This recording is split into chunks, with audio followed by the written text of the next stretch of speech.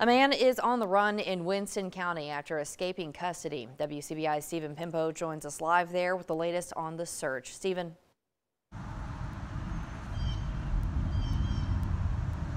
That's right, Tara. I am here live in Winston County where the search for escaped inmate DeMarquise Gibson is going on 21 hours. Multiple law enforcement agencies are involved, assisting the Winston County Sheriff's Department, including the Louisville Police Department, the Choctaw Sheriff's Department, the Mississippi Highway Patrol, and the Department of Fish and Wildlife.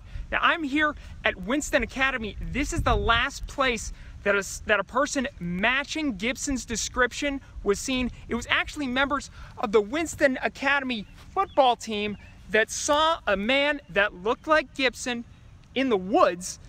They looked at him and then he ran off northeast.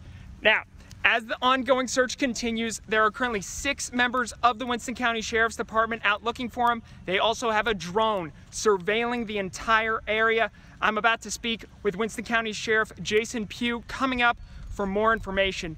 Reporting live in Winston County, Stephen Pimpo, WCBI News.